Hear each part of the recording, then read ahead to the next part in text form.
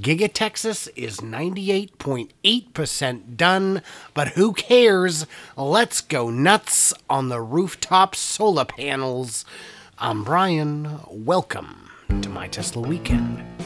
A big thanks to my newest Patreons, David McClure, Focus on Being Green, Ryan, and Walt. Thank you guys for choosing to support me, and for everybody else, please subscribe and bell and smack the like button early so YouTube knows to actually show this video to others, blah blah blah. Let's go.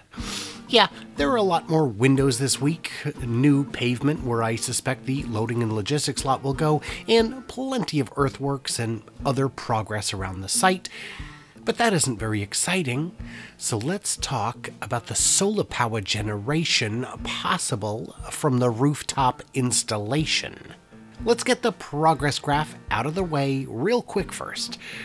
Yeah, it looks great, inching up nicely.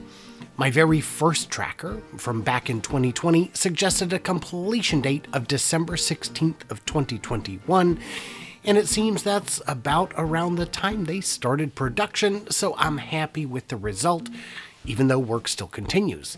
To my credit, we had no idea back then that they'd be filling the entire Emerald footprint on the first phase of construction, so that should explain at least some of the delay. So, how much solar can a roof like this hold?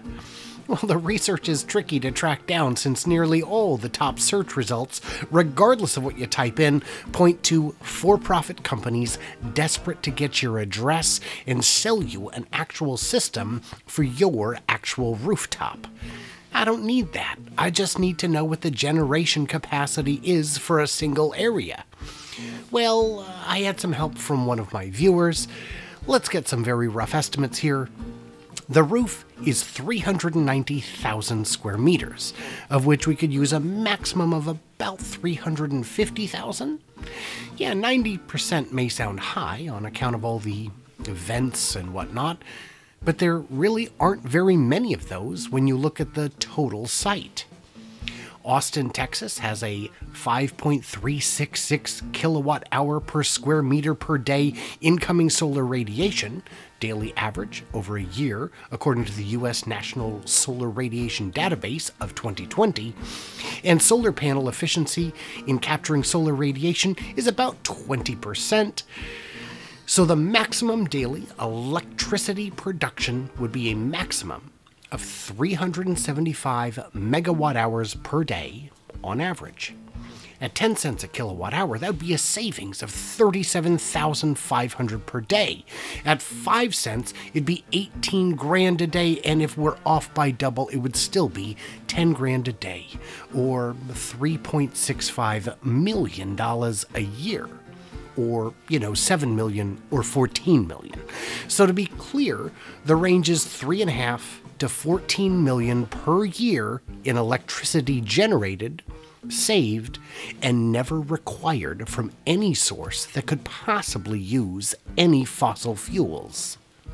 Well, what does a factory actually even use? One estimate said 94 kilowatt hours per square foot per year. Well, this factory is almost 9 million square feet, so that would be 855 megawatt hours per year. That 375 megawatt hours per day we discussed, which was, as I remind you, a maximum, would be 137,000 megawatt hours per year, or about 16% of the total power needs of the factory, or half that, or half that again, depending on the various factors. So it's a small number, but efficiency aside, the biggest limitation is the amount of sunlight actually falling on the roof. Covering the parking lot could double that figure, though at a significantly higher cost, since a simple rooftop mounting is much cheaper and easier than an elevated canopy. Whatever the case, the bottom line is that this is happening, and whatever benefit is realized will be a net win. So here's the completion figures as of today, and a reminder that I'll be revising the calculations in the future to give more weighting to the interior aspect of the completion and afford more time for that, since so few countries are, well, China. This will continue slowing until mid-April when the math finally hits 100%, but it really doesn't matter at this point, since we know they're actually making cars already.